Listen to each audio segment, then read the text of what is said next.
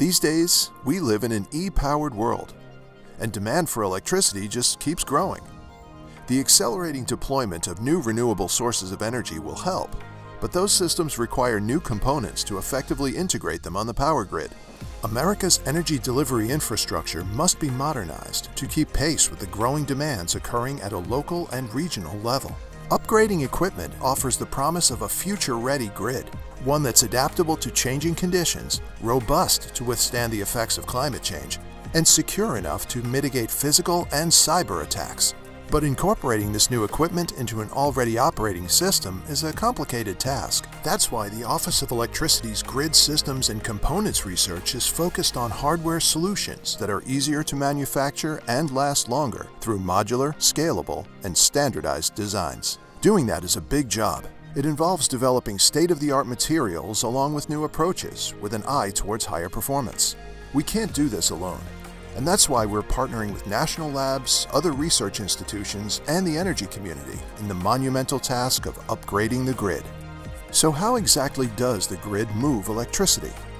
Everyone is familiar with the utility poles and power lines that connect generating stations to the electrical outlets we use every day. But that's just the beginning. Along the way, electricity passes through transformers and substations that play a critical role in keeping the lights on and our devices charged. This equipment hasn't changed much since the first electric grid was established over 130 years ago. Today, the country is supplied by 22,000 generators, 55,000 substations, 642,000 miles of high-voltage lines, and 6.3 million miles of distribution lines, delivering power to 153 million customers. You can see the challenge, especially considering that much of the existing grid equipment is reaching the end of its useful life. It's time for a new generation of hardware that's ready for the future.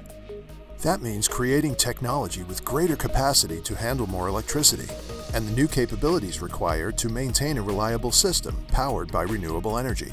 The Office of Electricity's Grid Systems and Components research is paving the way for this future-ready grid by supporting innovative large power transformers with the flexibility and versatility to be deployed to a variety of locations on the grid, easing installation in times of need. Solid-state power substations, standardized modular systems with new functionality to manage a decarbonized grid. Grid-enhancing technologies such as dynamic line rating and power flow controllers to optimize how our existing grid infrastructure can manage power flow more efficiently. High-voltage direct current technologies to reduce the losses and costs involved in transmitting power over long distances and to better connect renewable energy sources to end users. The innovations coming out of the Office of Electricity will ensure that next-generation grid technologies are ready for a future powered by reliable, abundant, and affordable clean energy. And that's a future we can all look forward to. Join us to support grid systems and components and learn more about the Office of Electricity at our website,